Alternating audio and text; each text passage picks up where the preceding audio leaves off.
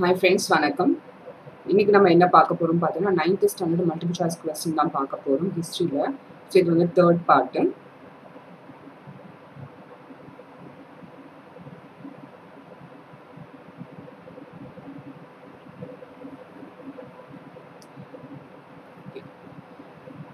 So topic உள்ள போகிறதுக்கு முன்னாடி ப்ளஸ்ல வந்து நீங்கள் ஜாயின் பண்ண நினச்சினா கோமல வெள்ளி அப்படின்னு சொல்லக்கூடிய ரெஃபர் கோட் யூஸ் பண்ணி 10% ஆஃபர் கிளைம் பண்ணிக்கோங்க.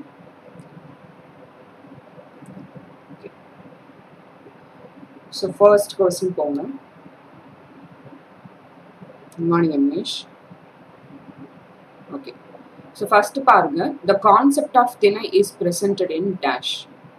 ஸோ கான்செப்ட் ஆஃப் திணை, திணையின் கருத்து எதில் முன் வைக்கப்படுகிறதுன்னு கேட்குறாங்க. புறநானூறா, அகநானூறா, தொல்காப்பியமா, சிலப்பதிகாரமா? த கான்செப்ட் ஆஃப் திணை அப்படின்னு சொல்லக்கூடியது எதில் வந்து இருக்குன்னு கேட்குறாங்க, எதில் சொல்லியிருக்காங்க?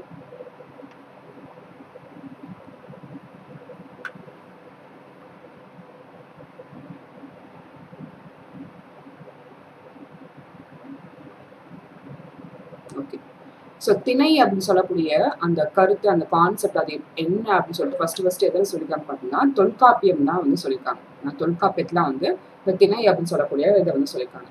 ஸோ த கான்செப்ட் ஆஃப் திணை is presented in Tamil grammar work of Tolkappiyam. So இது வந்து இதுலேருந்து என்ன தெரியும் பார்த்தீங்கன்னா, அந்த காலத்தில் வந்து அதாவது முன்னாடி என்னன்னா 5 இணைகள்னு சொல்லக்கூடிய அந்த 5 இணைகளும் வந்து பின்பற்றிருக்காங்க. அந்த 5 இணைகளுக்கு ஏற்ற மாதிரி இந்த ஜியாகிரபிக்கல் ரீஜன்லாம் வந்து வேரி ஆகிருக்கு. அதுக்கு ஏற்ற மாதிரி அவங்களுடைய லைக் வேலைகள்லாம் வந்து வேற இருக்கு அப்படின்னு சொல்லுவாங்க.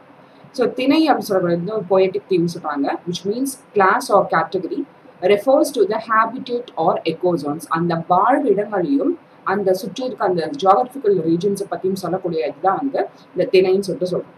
ஓகேங்களா? ஸோ சங்க காலத்தில் இந்த 5 திணைகளை வச்சுலாம் வந்து என்ன பண்ணியிருக்காங்க, ஸோ கடவுளை வழங்கியிருக்காங்க. இல்லை ஸோ பயிர்கள் இந்த இடத்துல இந்த பயிர்கள், இந்த இடத்துல இந்த வேலைகள் அப்படின்னு சொல்லிட்டு இதெல்லாம் இருக்கும்.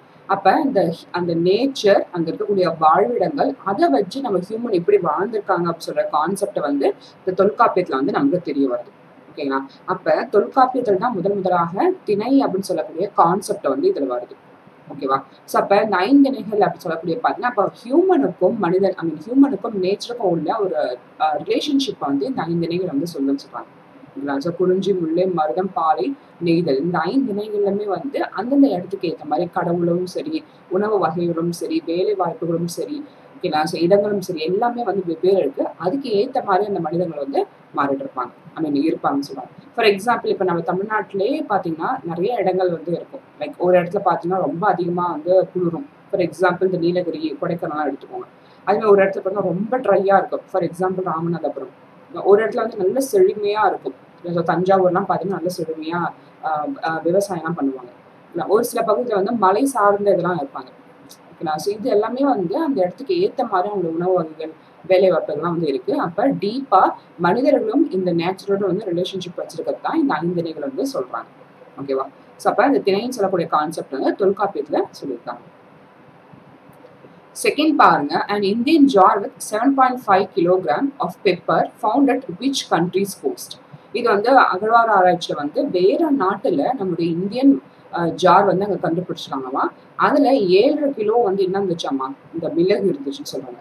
அப்ப 7.5 கிலோ மிளகு கொண்ட ஒரு இந்திய ஜாடி எந்த மாவட்டத்தின் கடற்கரையில் கிடைத்தது அப்படின்னு. ஸோ மாவட்டம்னா இந்த இடத்துல வந்து நாட்டை சொல்றாங்க, எந்த நாட்டுடைய கடற்கரையில வந்து கிடைச்சிச்சுன்னு சொல்றாங்க.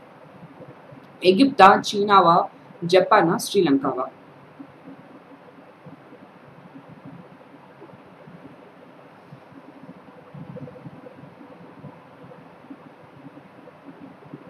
எஸ். ஸோ இதுக்கான ஆன்சர் என்னன்னு பாருங்க, எகிப்த். ஓகேங்களா? ஸோ எகிப்தில் தான் அந்த இந்தியன் ஜார் வித் 7.5 பெப்பர், அதுக்கப்புறம் டீ கூடு கண்டுபிடிச்சிக்கோங்க. பாட் shade with Tamil Brahmi inscription. அந்த பாட் ஷேட்ல வந்து தமிழ் பிராமி இன்ஸ்கிரிப்ஷன்ஸ் வந்து அதில் இருக்கு அப்படின்னு சொன்னாங்க. அப்போ இதுல இருந்து என்ன தெரியுதுன்னா, இது வந்து இந்தியன் பாட்ரி அப்படின்னு சொல்லிட்டு இதை கண்டுபிடிச்சிருக்காங்க. இது வந்து பெர்கெனே அப்படின்னு சொல்லக்கூடிய இடத்துல, பெர்னெக்கே அப்படின்னு சொல்லக்கூடிய இடத்துல வந்து கண்டுபிடிச்சிருக்காங்க. இந்த துறைமுகம் வந்து எந்த இதுல இருக்குன்னு பாத்தீங்கன்னா, red C cost of Egypt. So இந்த red C cost of Egypt அப்படின்னு சொல்லக்கூடிய இடத்துல தான் இந்த பெரன்கே அப்படின்னு சொல்லக்கூடியதை வந்து கண்டுபிடிச்சிருக்காங்க. அந்த போர்ட்ல வந்து இந்த ஜாடிகள், அதுக்கப்புறம் டீ கூடு, பாட் ஷெட்லாம் வந்து கண்டுபிடிச்சிருக்காங்க. அப்ப இதுல இருந்து என்ன தெரியுது, எகிப்தோடு நம்ம வந்து என்ன பண்ணிருக்கோம், ஸோ பண்டைய காலத்துல வந்து ட்ரேட் வச்சிருக்காங்கன்னு சொல்லிட்டு இதன் மூலியமாக நமக்கு தெரிய வருது. அப்ப மிளகுலாம் வந்து அங்க என்ன பண்ணிருக்காங்க, ஸோ இங்க இருந்து அங்க வந்து என்ன பண்ணிருக்காங்க, ஏற்றுமதி பண்ணிருக்காங்க. தேர்ட் ஒன் பாருங்க, பெரும் பட்டணங்கள் has found at Quan Luk Part in which country? Quan Luk Partil எந்த நாட்டில் பெரும் படங்கள், அதாவது பெரும் பட்டணங்கள் சொல்லுவாங்க, பெரும் பட்டணங்கள் கண்டுபிடிக்கப்பட்டுள்ளது? ஜப்பான், கம்போடியா, தாய்லாந்து, எகிப்து.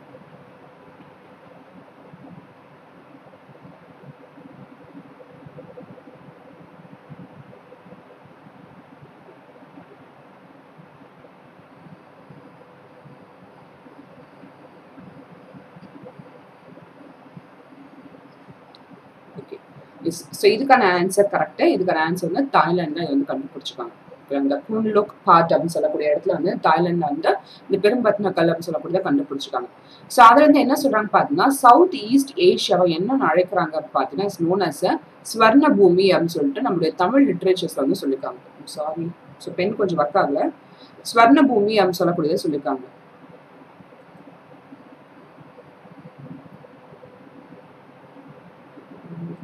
டிஃபால்ட்டா இருக்கு. ஓகே, நான் சொல்றேன் கேட்டுக்கோங்க. ஸோ இதை எரேஸ் பண்ணது எப்படி தெரியுது? ஓகே, ஸோ சவுத் ஈஸ்ட் ஏஷியாவில் வந்து சவுத் ஈஸ்ட் ஏஷியாவை நம்மளுடைய தமிழ் லிட்ரேச்சர்ஸ் வந்து என்ன சொல்றாங்க பார்த்தீங்கன்னா, ஸ்வர்ண பூமி அப்படின்னு சொல்லிட்டு சொல்றாங்க. இது சவுத் ஈஸ்ட் ஏஷியாவை. அப்போ இந்த ஸ்டோன் பார்த்தீங்கன்னா ஒரு பெரும்பாட்டன் அப்படின்னு சொல்லக்கூடிய ஒரு நபர் வந்து இதை யூஸ் பண்ணியிருப்பாரு. ப்ராபப்ளி அவர் வந்து யாரா இருந்திருக்கலாம், கோல்ட் ஸ்மித்தா இருந்திருக்கான்னு சொல்றாங்க. இது வந்து என்னன்னா, இது வந்து ஒரு டச் ஸ்டோன். இப்போ வந்து இந்த இது நம்ம படத்துலாம் கூட பார்த்துருப்போம், இல்லை நீங்கள் கோல்டு கடையில கூட போயிருப்பீங்க. அப்போ வந்து என்னன்னா, ஸோ இதோடைய பியூரிட்டி கண்டுபிடித்தா இது வந்து எவ்வளோ தூரம் அந்த சதவீதம் அந்த கோல்டு இருக்கு, அது டு டெஸ்ட் த பியூரிட்டி வந்து இந்த ஸ்டோன் வந்து யூஸ் பண்ணலாமா. அப்போ இந்த பெரும்பட்டினக்கல்னு சொல்லக்கூடிய வந்து ஒரு stone, it was a stone use by a test use to test the purity of a gold. அப்போ அந்த கோல்டுடைய பியூரிட்டியை கண்டுபிடிக்கிறதுக்காக தான் இந்த பெரும்பட்டினக்கல் யூஸ் பண்ணியிருக்காங்க. ஸோ பெரும்பட்டினக்கல் யூஸ் பண்ணது பெரும்பாட்டன் அப்படின்னு சொல்லக்கூடிய நபர். ப்ராபப்ளி அவர் வந்து யாரா இருப்பாங்க, கோல்ட் ஸ்மித்தா வந்து இருப்பாங்கன்னு சொல்றாங்க. ஓகேங்களா.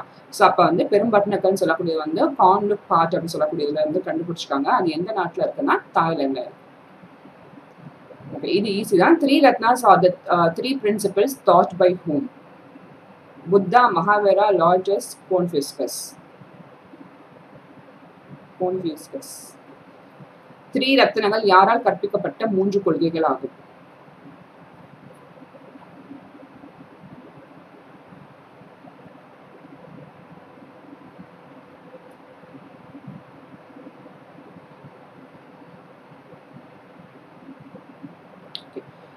இதுக்கான ஆன்சர் வந்து 3 ரத்னாஸ் வந்து மகாவீரா தான்.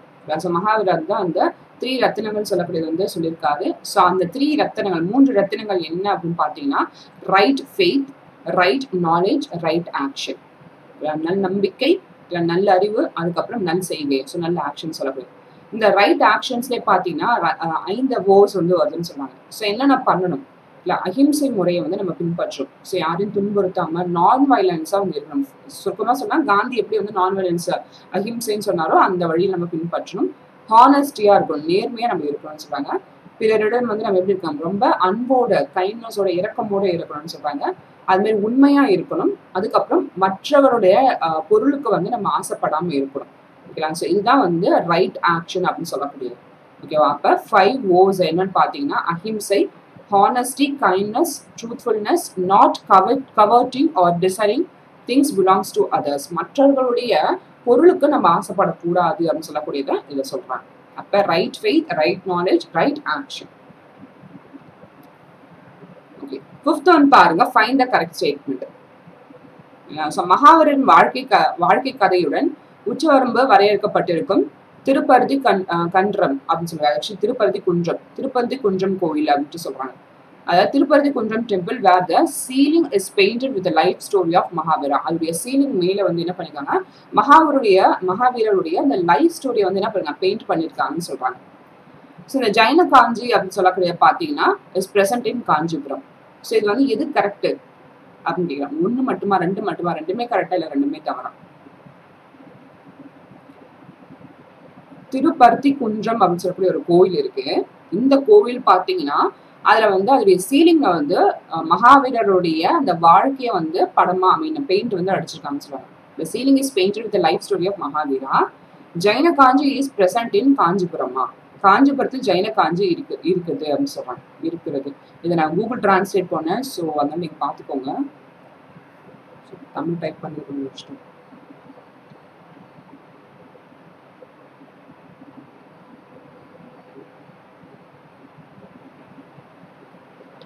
ஓகே. ஸோ இதுக்கான ஆன்சர் வந்து போத் 1 and 2 ரெண்டுமே கரெக்ட் தான். ஸோ ஜைன காஞ்சின்னு சொல்லக்கூடிய பார்த்தீங்கன்னா இந்த காஞ்சிபுரம் பக்கத்தில் காஞ்சிபுரம் தான் எக்ஸாக்ட்லி ரொம்ப கரெக்டாக அங்கே நியர் அந்த பகுதியில் தான் வந்து இந்த ஜைன காஞ்சின்னு இருக்குன்னு சொன்னாங்க. அங்கே நிறைய அந்த ஜைன கோவில்கள்லாம் வந்து இருக்குன்னு சொன்னாங்க. ஸோ அப்படி ஒரு கோவில் தான் வந்து இந்த திருப்பருத்தி குன்றம் அப்படின்னு சொல்லக்கூடியது. இந்த திருப்பருத்தி குன்றத்தில் வந்து மகாவருடைய வாழ்க்கையை வந்து என்ன பண்ணிருக்காங்க, ஸோ சீலிங்கில் பெயிண்டை வந்து வரைஞ்சிருக்காங்க. ஸோ அப்போ ரெண்டுமே கரெக்ட். 6th one பாருங்க. Portuguese built their first fort at Cochin in dash. போர்த்துகீசியர்கள் தங்கள் முதல் கோட்டையை கொச்சினில் எப்பொழுது கட்டினர்? 1502, 3, 4, 5. போர்த்துகீஸ் வந்து அவங்களுடைய ஃபர்ஸ்ட் ஃபோர்ட் கொச்சின்ல வந்து கட்டினாங்க. ஃபர்ஸ்ட் ஃபோர்ட் அது எந்த வருடம்?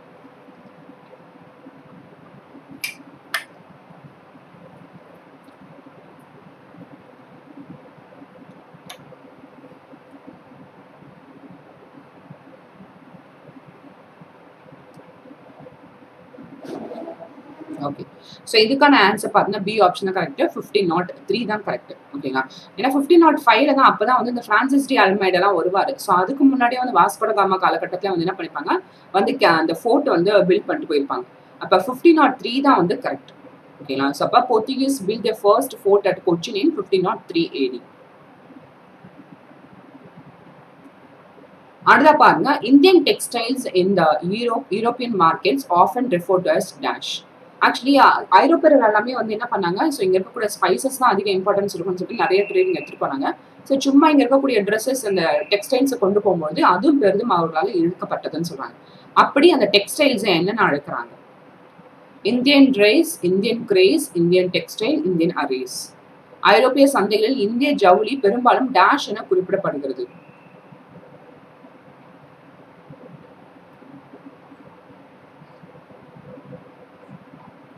நேஷன் ஜெர்மனி தான் இருக்கீங்க, வேற யாரும் இல்லையா? ஓகே. ஸோ இதுக்கான ஆன்சர் என்ன பார்த்தீங்கன்னா இந்தியன் கிரேஸ் தான். ஸோ இப்படி ஒரு வார்த்தை கிடையாது, நானே சும்மா ஃப்ரேம் பண்ணேன். ஸோ இந்தியன் கிரேஸ் அப்படின்னு சொல்லக்கூடியது தான் வந்து என்ன சொல்லாங்க, அந்த ஐரோப்பியர்கள் எல்லாமே வந்து இந்த இந்தியன் டெக்ஸ்டைல இந்தியன் கிரேஸ்ன்னு சொல்லிட்டு அழைப்பாங்க. ஓகேவா? ஸோ அப்போ வந்து B option correct. 8th one பாருங்க. So touring whose rain Tansen live. அதாவது யாருடைய ஆட்சி காலத்தில் டான்சன் வாழ்ந்தார்னு கேட்குறாங்க. எந்தடைய அரசுடைய ஆட்சி காலத்துல இருந்தா டான்சன் வந்து வாழ்ந்தார்? ஸோ பாபர், ஹுமாயூன், அக்பர், ஷாஜஹான். ஸோ இதெல்லாம் வந்து நமக்கு லைக் சோர்சஸ் இன் மிடில் இந்தியா மாதிரி நமக்கு 9th ஸ்டாண்டர்ட் புக்ல கொடுத்துருப்பாங்க செகண்ட் டேர்ம்ல. ஸோ அதை வந்து அதெல்லாம் எடுத்தது. Touring whose period Tansen live?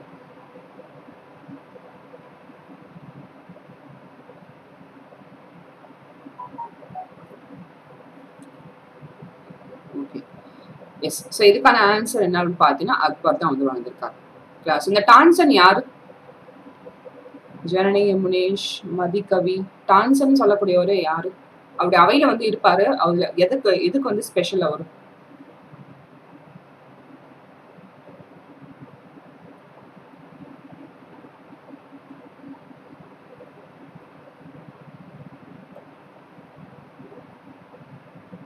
Okay. So musician தான் வந்து கரெக்ட். ஓகேங்களா? ஸோ டான்சன் வந்து யாருடைய காலகட்டத்தில் வாழ்ந்தாரு? அக்பருடைய காலகட்டத்தில் ஒரு மியூசிஷியனா வந்து இருந்திருப்பார். ஓகேவா? ஸோ ஞாபகம் வச்சுக்கோங்க. 9th one பாருங்க. த கில்ட் நோன் அஸ் 500, அதாவது 500 அப்படின்னு சொல்லுவாங்க. had its headquarters in dash. 500 என்று அழைக்கப்படும் கில்ட் அதன் தலைமையகம் டேஷில் இருந்தது அப்படின்னு சொல்றாங்க. எங்க? நாகப்பட்டினமா, அஜந்தாவா, காலிக்கட்டா, ஐஹோலா. இப்ப ஒரு தலைமையகம் இருக்குல்ல, இந்த குழுமமா, இந்த குழுமத்துக்கு இதோட ஹெட் குவார்ட்டர்ஸ் அங்கதான் அப்படின்னு சொல்லுவாங்க. அதே மாதிரி இந்த ட்ரேடிங்ல வந்து இந்த 500 அப்படின்னு சொல்லக்கூடிய இந்த 500 சொல்லக்கூடியது அதுக்கான இந்த ஹெட் குவார்ட்டர்ஸ் மாதிரி வந்து எங்க இருக்குன்னு கேட்கறாங்க. நாகப்பட்டினமா, அஜந்தாவா, காலிக்கட்டா, ஐஹோலா.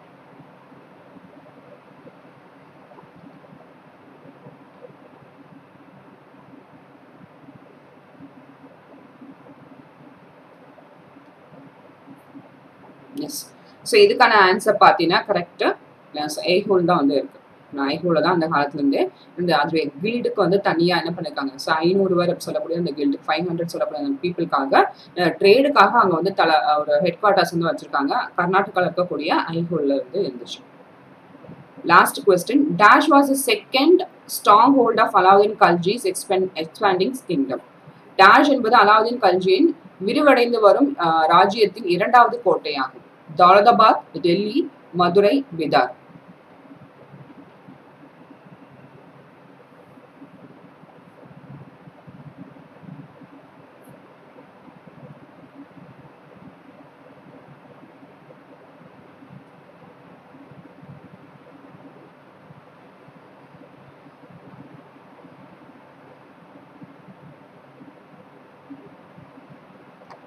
ஓகே, ஸோ இதுக்கான ஆன்சர் என்ன பாருங்கன்னா தௌலதாபாத் தான்.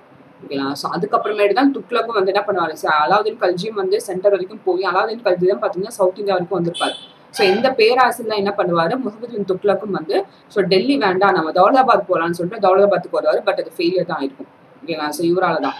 அப்ப இதுக்கு முன்னாடியே வந்து பாத்தீங்கன்னா தேவகிரின்னு சொல்லக்கூடிய பேரையும் இவர் தான் அலாவுதீன் கல்ஜி தான் மாத்தி என்ன பண்ணிருப்பாரு, தௌலதாபாத் சொல்லக்கூடிய பேரை வந்து வச்சிருப்பாரு.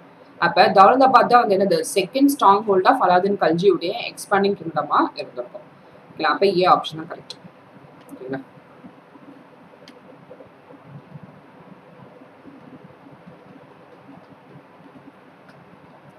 ஓகே, ஸோ அவ்வளோதான் இன்னைக்கான 10 கொஸ்டின்ஸ். ஸோ நீங்கள் வந்து லேட்டாக ஜாயின் பண்ணிங்கன்னா ஒரு தடவை வெயிட் பண்ணுங்க, ஒரு ½ hour கழிச்சு உங்களுக்கு அப்லோட் ஆகும். So as usual end of this session Unacademy ப்ளஸை பற்றி சொல்லிடுறேன். Unacademy எத்தனை எஜுகேட்டர்ஸ் கிளாஸ் எடுத்துட்டு இருக்காங்க, நானும் கிளாஸ் எடுத்துட்டு இருக்கேன். ஒரு எஜுகேட்டர்ஸும் அவங்களுடைய கன்சர்ன் டாபிக் வந்து கவர் பண்ணிட்டு இருக்காங்க. ஸோ அதுமாதிரி பார்த்தீங்கன்னா நான் 6th and 12th வரைக்கும் கூடிய ஹிஸ்ட்ரி வந்து கவர் பண்ணிகிட்டே இருக்கேன். உங்களுக்கு இதே மாதிரி batch course, individual course join பண்ண நினச்சிங்கன்னா ஜாயின் பண்ணுங்க. அது மட்டும் இல்லாமல் இதை வந்து டெஸ்ட் சீரீஸ் வந்து லான்ச் பண்ணியிருக்காங்க. ஸோ அதனால நிறைய எஜுகேட்டர்ஸ் லைக் கிளாஸ் எடுப்பாங்க. அதுமாரி வந்து ஒரு செட் ஆஃப் பீப்புள் வந்து என்ன பண்ணலாம், டெஸ்ட் வந்து அதுக்கு ஆப்பில் அப்லோட் பண்ணுவாங்க. அந்த டெஸ்ட்டை வந்து நீங்கள் என்ன பண்ணலாம், அட்டன் பண்ணி பார்க்கலாம். ஸோ மாதங்களுக்கு ஏற்ற மாதிரி அமௌண்ட் வேரி ஆகும். So 1 month, 3 months, 6 months, 12 months.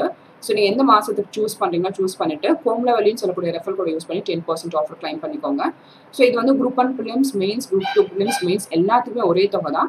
So for example 1 இயருக்கு நீங்கள் பே பண்ணுறீங்கன்னா 1 இயருக்குமே எல்லா கேட்டகரி, அதாவது டிஎன்பிஎஸ்சியில் பொறுத்த வரைக்கும் எல்லா எக்ஸாம்ஸ் என்னென்ன கேட்டகரி இருக்கோ எல்லாமே நீங்கள் வந்து அட்டன் பண்ணலாம். ஸோ விருப்பம் இருந்தால் ஜாயின் பண்ணிக்கோங்க. தேங்க்யூ, நன்றி. Have a nice day. இந்த வீடியோ உங்களுக்கு பிடிச்சுன்னா லைக் பண்ணுங்கள். ஸோ சேனல் சப்ஸ்கிரைப் பண்ணிக்கோங்க. தேங்க்யூ, நன்றி.